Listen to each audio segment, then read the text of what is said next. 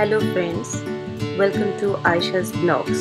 Please like this video and subscribe my channel and hit the bell icon for more updates.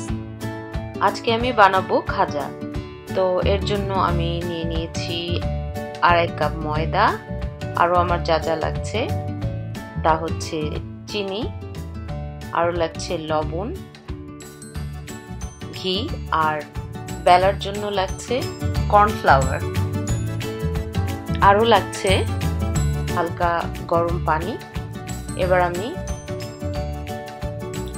ময়দার মধ্যে দিয়ে দিচ্ছি লবণ, ঘি,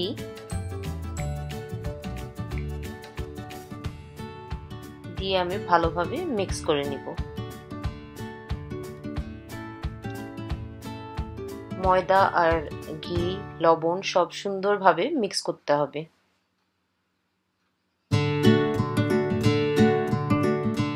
এবার আমি অল্প অল্প করে গরম পানি দিচ্ছি, দিয়ে ভালোভাবে মিক্স করছি। গরম পানিটা অল্প অল্প করে দিতে হবে।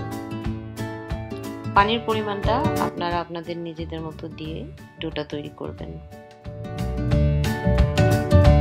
খুব সুন্দর একটা সফট ডো তৈরি হয়ে গিয়েছে। এখন আমরা 10 মিনিটের জন্য এটাকে রেস্টে রাখবো।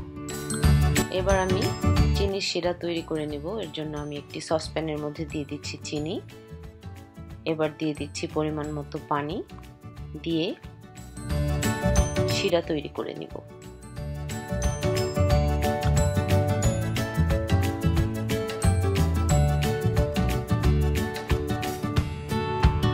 শিরা তৈরি হয়ে গিয়েছে। এখন আমি রেস্টে রাখা ময়দাটাকে ভালো মতো ছেনে লেচি কেটে নেব। 10 মিনিট পরে এটা করতে হবে। আমার 10 মিনিট হয়ে গিয়েছে। এভাবে করে লেচি কেটে নিতে হবে।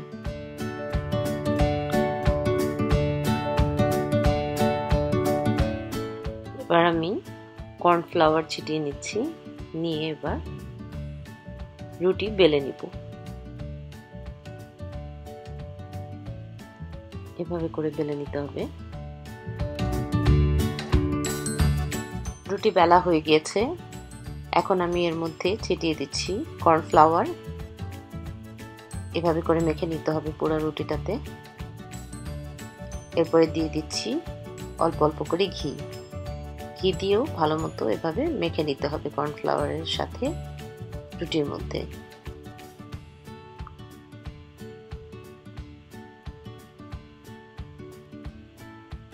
এবার আমি আবার আরো একটু কর্নফ্লাওয়ার ছিটিয়ে দিচ্ছি।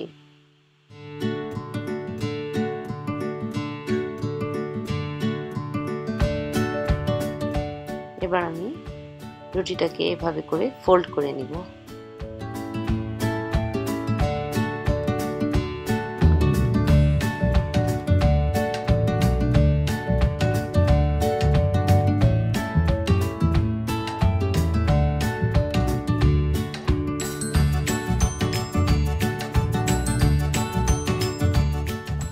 ফোল্ড করা হয়ে গিয়েছে। এখন আমি এই সাইডটাতে অল্প একটু পানি দিয়ে সাইডটা বন্ধ করে দিব যাতে খুলে না যায়।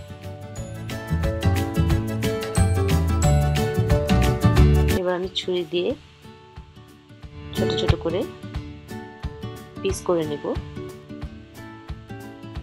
এভাবে করে।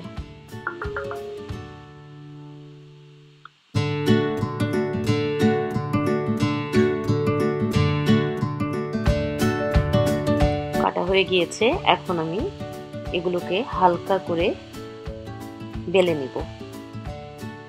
এভাবে করে বেলতে হবে হালকা হালকা করে। এরপর আমি একটি কড়াইতে তেল ভালোভাবে গরম করে নিব।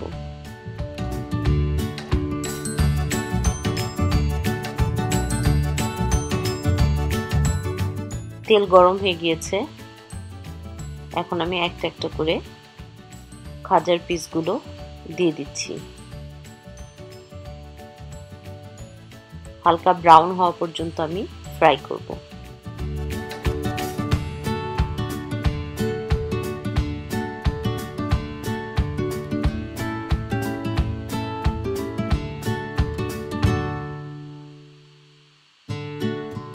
এভাবে চামচের মাধ্যমে উল্টে দিতে হবে। এক সাইড হালকা হালকা কালার এসছে, আমি আরো একটু ডার্ক কালার করে নিব।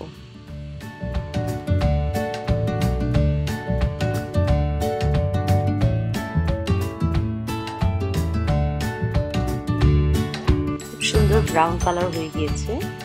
এখন আমি এগুলোকে তুলে নিচ্ছি তেল থেকে, নিয়ে একটি ট্রেতে রেখে দিচ্ছি। এই দেখুন কি সুন্দর শেপ এসছে। এবার আমি খাজাগুলোকে মিষ্টির শিরার মধ্যে ভালো মতো ডুবিয়ে নিব।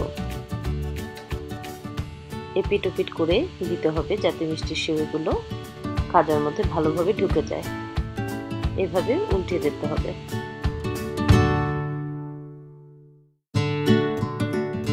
বাস তৈরি হয়ে গেল আমার মজাদার খাজা। এই খাজা আপনারা অবশ্যই বাসায় তৈরি করে খাবেন এবং কেমন লাগলো তা আমাকে অবশ্যই কমেন্ট করে জানাবেন। Thanks for watching and don't forget to share my videos.